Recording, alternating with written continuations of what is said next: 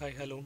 This is Anup here, and in this video, what we are going to see is how to make collections with Active Directory security groups. There are two previous videos related to collection, how to create direct collections and dynamic collections. Also, please watch those videos if you want to know more about collections and how to organize the collections.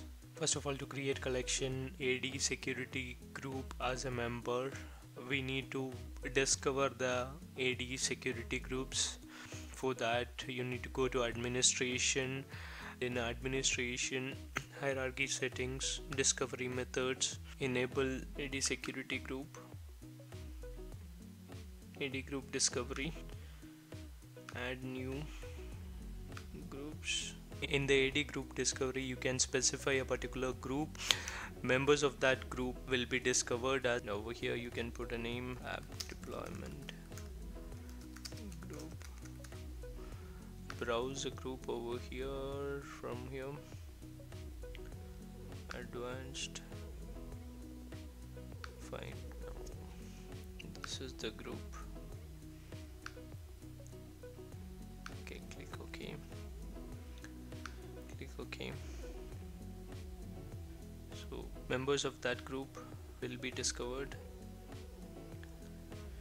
I will keep remaining things as default.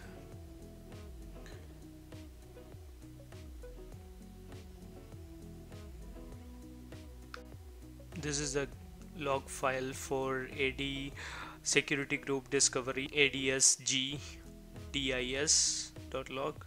So if I open that, you can see successfully run succeeded.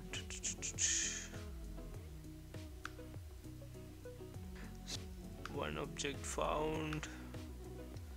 Okay, that's good.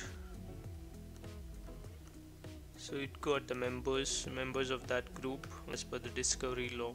Let's have a look at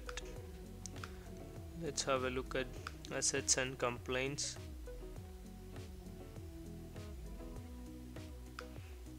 See, as you can see over here, if I go to users collection, and you can see a group already discovered over here. If we go to properties of this group, you can see it got discovered today. Now we can go ahead and create collections based on this group. First, I am going to show you how to create a direct membership rule using AD security group.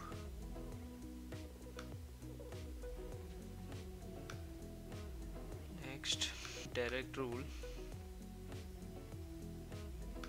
Next, I'm going to select user group.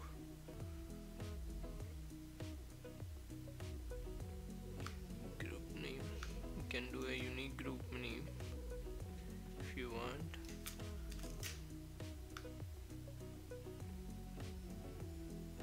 So there is only one group. You can select this group, app deployment, and say next. Close it. I don't want full update on the collection which has a direct membership rule. So just finish it. This is one way of creating collection with AD security group as a member. So next is the other way to create user collection is with AD security group is dynamic, using dynamic query. AD security sec group as a member collection. I will select all users and user groups. Click next. Query rule AD sec group, and click on edit query statement. Cancel this, go to criteria and click on new criteria. Select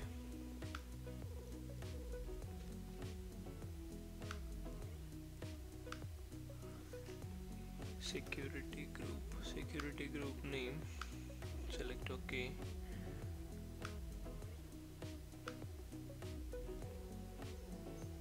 Let let me see what are the values available. Only one value is available, so I will select that, click OK.